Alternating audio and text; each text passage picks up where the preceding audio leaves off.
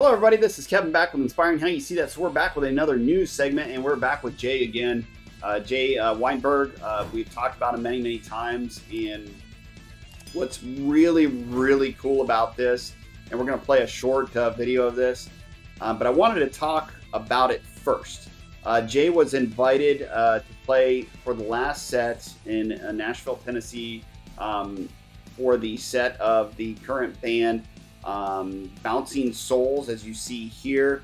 He's playing up on stage, but this is the last part of the set. But what is really cool about this is Jay, not only, it's been probably just a few weeks ago, it was back in November, he had hip surgery he had some issues that had been ongoing. He wasn't able to do that when he was in Slipknot, of course, because they were just performing and doing stuff all the time. So he took some time, off to get that done, and right back on stage, playing drums again here in Nashville, Tennessee. We want you guys to, check that out. So we'll play a short segment from that and let you guys see it.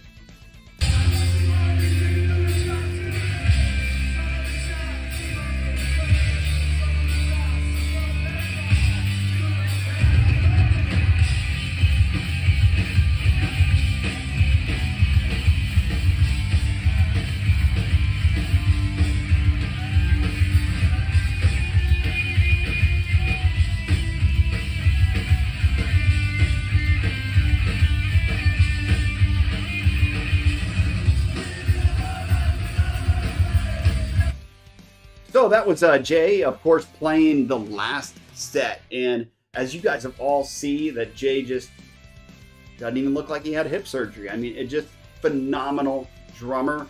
And as we had talked in the other segments about with Jay and some of the other projects that he's going to be doing, I am excited to see what he's going to be doing for 2024, what bands he may play in or what he may do.